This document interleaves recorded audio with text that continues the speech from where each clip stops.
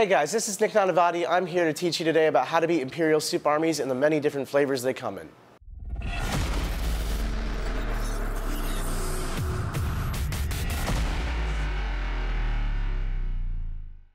So there's a lot of different versions of Imperial soup armies, and they come in many different flavors and sizes, which makes it really hard to make a general concept on how to beat them. But generally speaking, they always come with some sort of cheap battalion. Some may refer them to the Loyal 32 or the Rusty 17.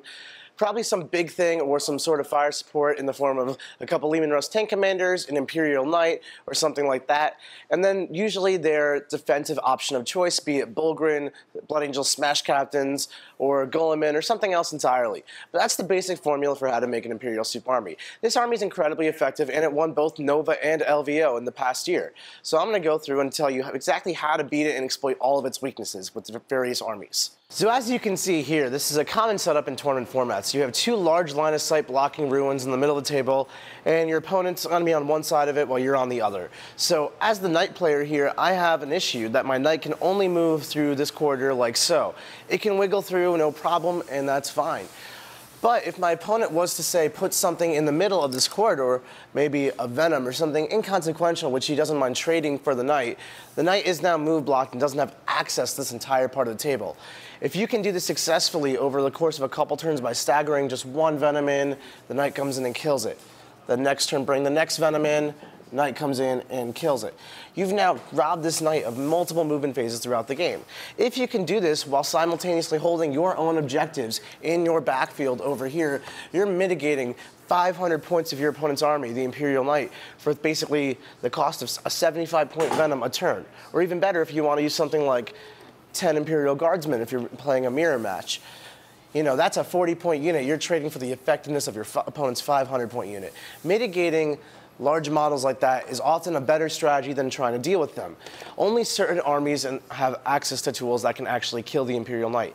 When you go into the Imperial soup matchup, you need to identify which army you are. Are you the type of army that can go in there and kill it as a legitimate strategy, or are you the type of army that just needs to survive its damage output while playing to the mission and using your other strengths around it? Identifying that in the beginning is key to your success. Here's a great example of how just 10 infantry can slow down a knight. Now, a lot of people think that knights can walk right over infantry, and to a degree that is true, but what the real rules say is that a knight may only fall back over infantry.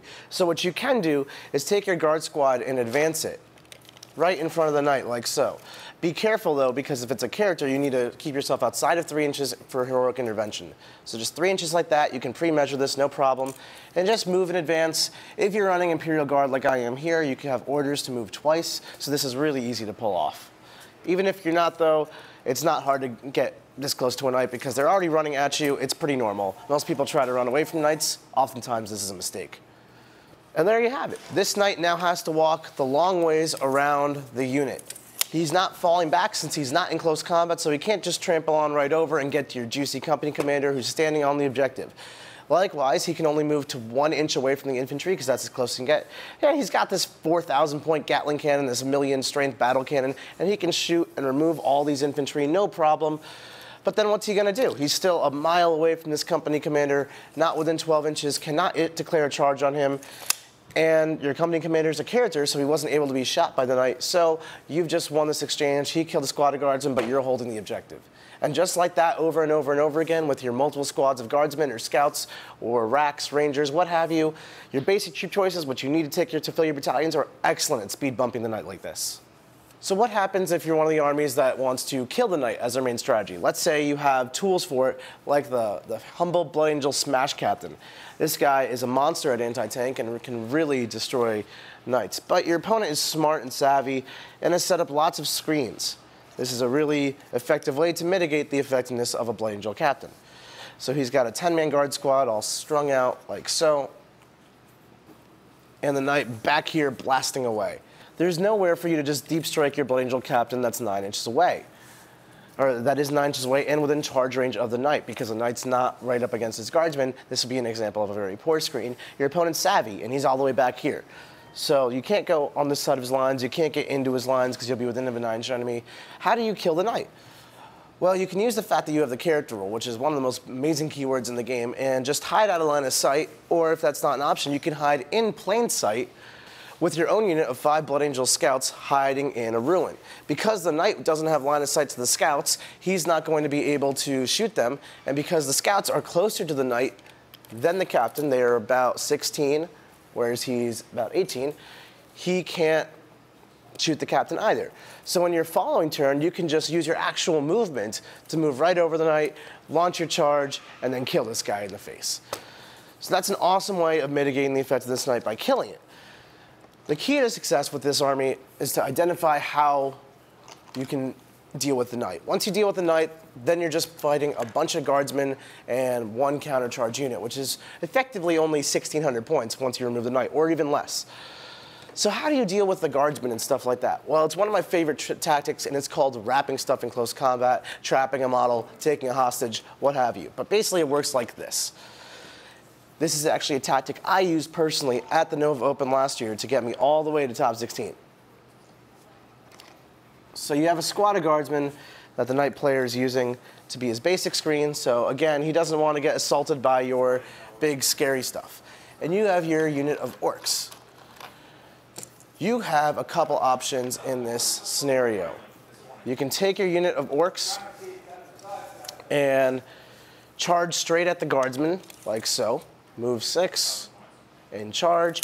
And 10 orcs charging 10 guardsmen. I'm sure most of you have played 40k enough to know that this is going to wipe all the guardsmen out. But when you do this, you're standing here right in front of the knight. There's not really anything you can do, and the knight is going to blast your orcs away. And now you have no orcs left, and there's still a knight, and that's sad. So what can you do? These orcs are now going to move forward 6 inches. And instead of just charging to wipe this unit out, they're going to charge in a really specific way. Let's say you roll a below average charge, but still very doable in this scenario of just 5 inches. You move your first orc just barely within 1 inch of a guy, and then you move every other orc just like so over here. So they're in coherency, but not within an inch of this model, who's within an inch of the enemy, so none of these orcs can attack, and they're not within an inch of these guardsmen, so none of them can attack. And we're going to do the same thing over here on this side. Just 5 inches, because that's all we rolled. Healthily below average for this demonstration. And we're just going to keep coherency like that. So we're going to swing with an orc. He's got 3 attacks. You can choose to swing with your bare fists if you want to, instead of using your close combat weapons. If you have powerful weapons like big choppas and power claws or whatever, you don't want to swing with those. You'll kill too many guardsmen. The object here is to not kill the guardsmen. So you swing with your bare fist, but orcs have a lot of attacks, and you kill a couple. Your opponent wises up to what you're doing, so he pulls the ones right here in front of you. But that's okay, because you still have your pile-ins right off the bat to get just 1.1 inches away from this guy, 1.1 inches away from this guy. These guys can just hang out in the coherency, and then you get your consolidate.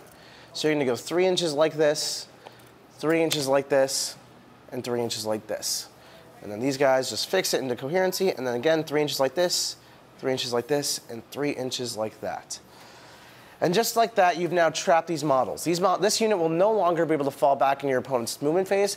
He can't physically move without moving over the space of your model, so he can't actually move, meaning your opponent won't be able to fall back, so your orc unit is locked in close combat. Your opponent will not be able to shoot him next turn, and this 400-point gunboat is really, really sad. Now, of course, in this exact scenario, the knight can just charge the orcs and probably step on them all because it's 10 orcs. But if you do this properly with a unit of 30 orcs, that's a much different story for the knight player, and he's now in a very losing position. So different armies use different tactics to fight the knight Imperial Soup army, but they all have an option to do it. You have to first identify if you're going to kill the knight or if you're going to mitigate the knight. This is a great option for mitigating knight, where the Smash Captain was great for killing the knight. Whichever path you choose, that's your strategy. Once you find out, just pick tactics to enforce them. So there's a few ways you can beat Imperial Soup armies. Whichever one applies to your army may be different than the next, but there you have it.